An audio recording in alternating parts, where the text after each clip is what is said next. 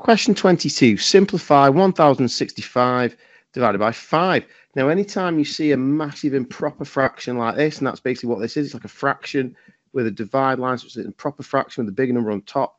Basically, this means divide. It's a divide line. So what we've actually got to do is divide 1065 divided by 5.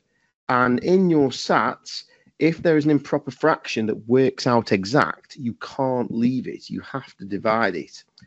And I think that's worth saying. Can't leave improper fraction that works out exact.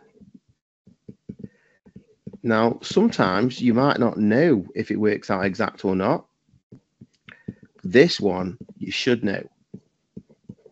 And we'll discuss why in a second. So can't leave an improper fraction that works out exact. Now, we should know that this is going to work out exact because this ends in a 5.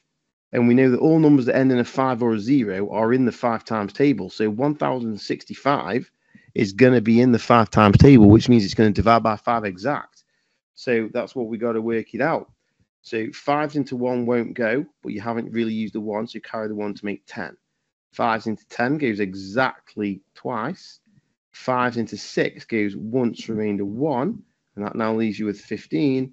5s into 15 goes exactly 3 times.